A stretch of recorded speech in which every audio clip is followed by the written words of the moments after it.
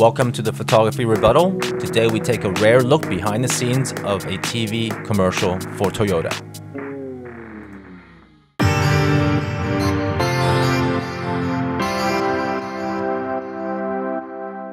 Hey guys, thanks for coming back to my channel. It's been a while since I made a video, I know.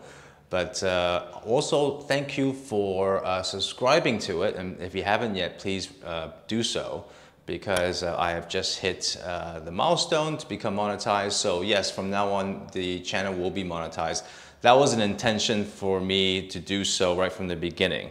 I hope it's not a complete waste of your time. If you see good value in my content, I hope that you can, watch the 30 seconds or so of whatever ads that they play. But I really appreciate it, and I intend to make more useful content for you in the future. So the last video that I made was for a Lamborghini Huracan photo shoot that I did quite a while back. And it got pretty good reviews and performance on YouTube. And I was wondering why it was so. I hope it wasn't just because of the car, okay? But I think it's because maybe it is an opportunity for you guys to see a real photo shoot for a real client job that may be rare in the YouTube universe.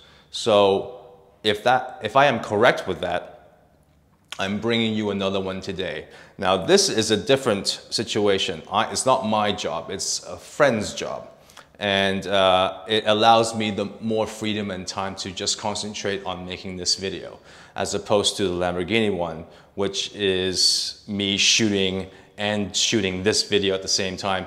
And that was quite difficult for me to do. So now I've kind of freed myself from the responsibilities of the actual job, dealing with the clients and such. Now I can just focus on doing this video for you. So we're here at the location, and if you want, let's go and take a look.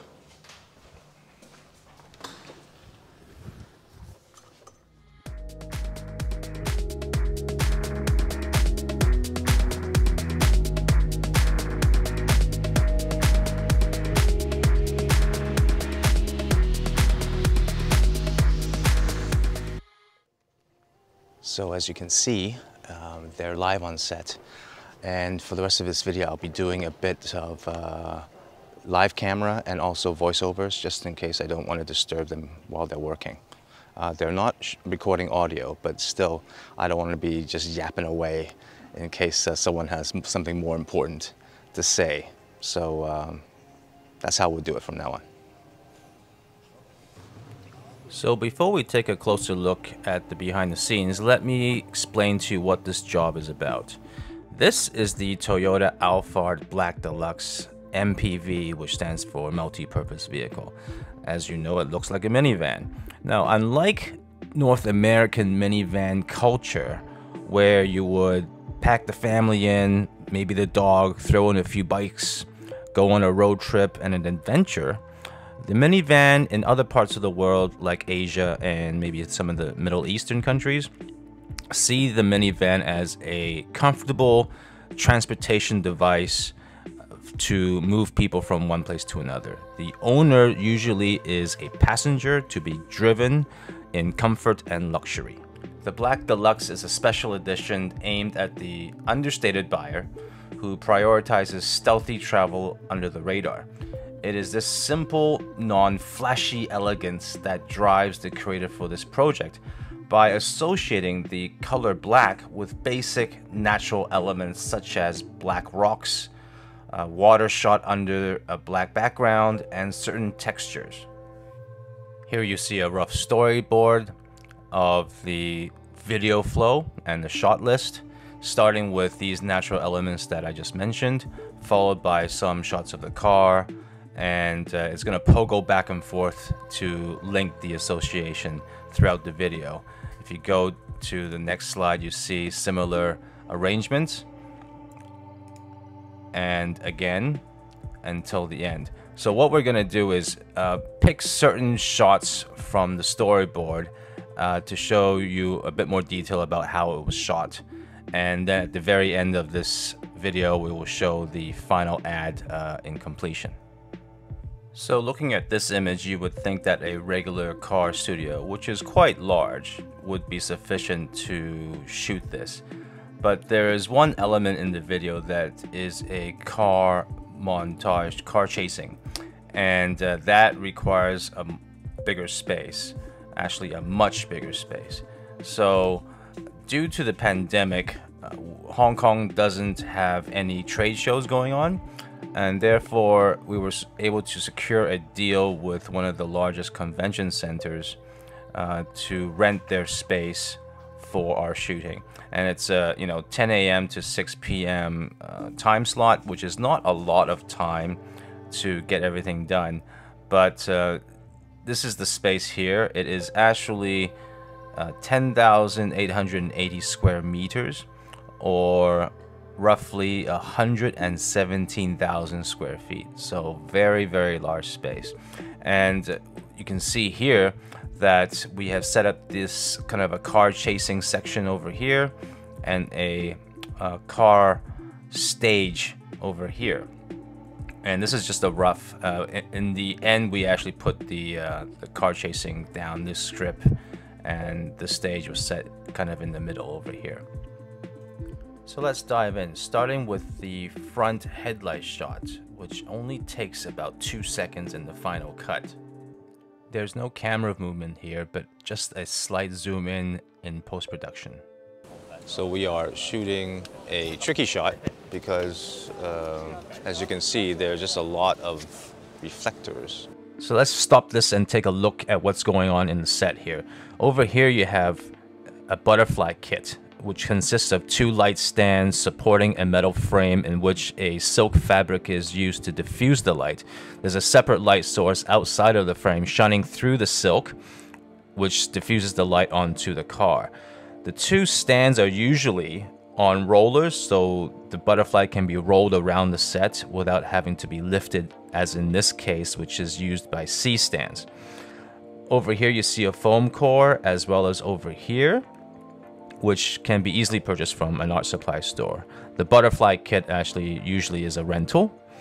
The stage here is something that I would guess was used previously for maybe some sort of installation or car show, car launch event, where they put the car onto this type of stage as a showcase. It's good to see that they were able to obtain this stage as a reusable resource, as opposed to it being a one-off thing. So it's good that they somehow got their hands on this. This black fabric here is something that's used to actually block light or reflect black. So white is used to reflect white and black is used to reflect black. So this is often called a negative fill as well. All right, let's get back to it. And basically with a black car, you have to worry about all the reflections because a black car is basically a mirror. So we're just fine-tuning all the different types of reflections. If you want to take a look at the monitor, I'm getting right now. Seems better. You know, this is... Yeah, so I think we're still working on the fill about here right now. And personally, I think that we should just get that grid, slap it here, throw a light on it, dim it down, and that should take care of it. But it's not my shoot, so. We've got a few more shots to cover, so let's move on to the next one. This time of the interior with a slow push in, which means the camera is moving forward in a straight line. Now, although there are a plethora of stabilized systems on the market today, from gimbals to Steadicams, ultimately the best way to achieve a smooth and controlled push-in is the classic dolly and track, whose biggest advantage over those handheld systems is its ability to lock in the direction of travel so that you can repeat the process over and over while adjusting other variables, such as the speed of your camera movement or tweaking your lighting. And as for lighting, you'll see the main light over on camera right, which is visible right now, which is a large, roughly 12 by 12 foot square diffusion silk material diffusing the light. And there's also a tube light on camera left, as you can just see right now up there, which is controlling the lighting on the left side. And just behind the camera, there's also a softbox giving some frontal fill light for the behind the seat area. Overall, this shot took about an hour to complete. I'm going to show you two more interesting scenes for this video, starting with this backlit side profile shot where the lights turn on in sequence.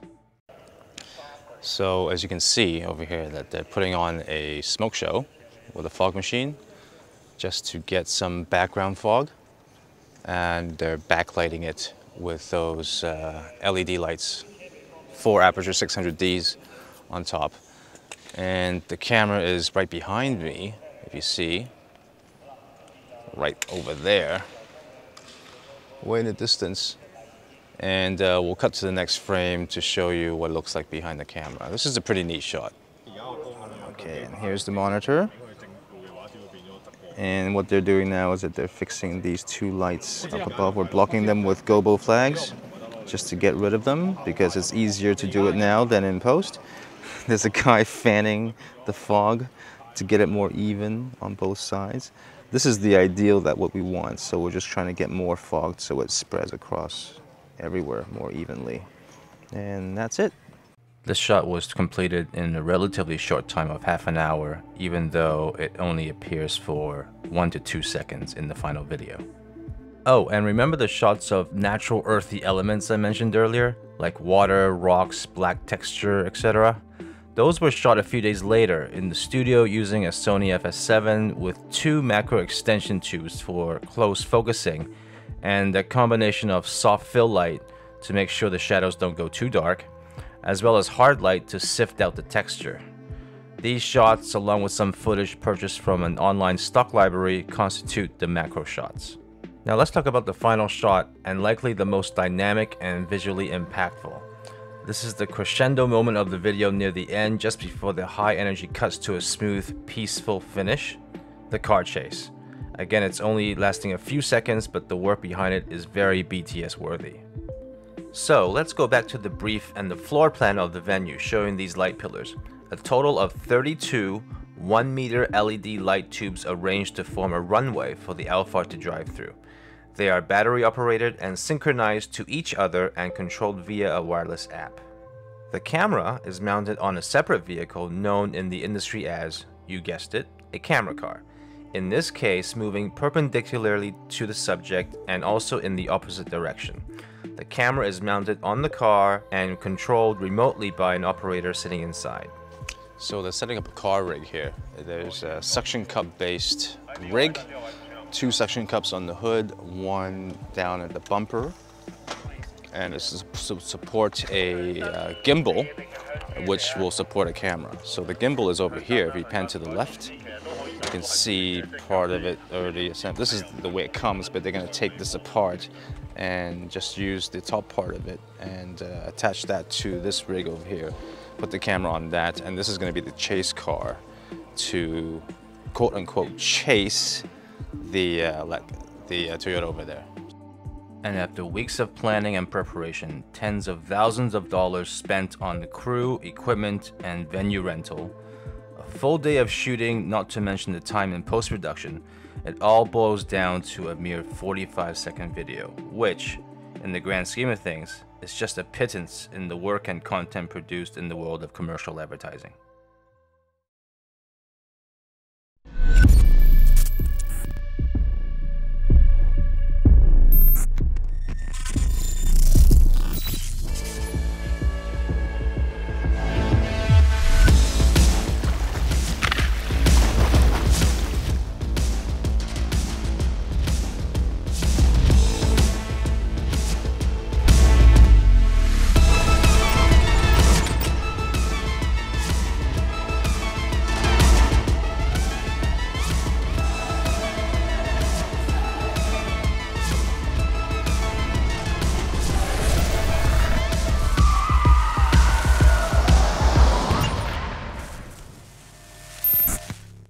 If you enjoyed this video, please like, comment, and share. And please consider checking out my other videos about commercial photography and subscribing to this channel.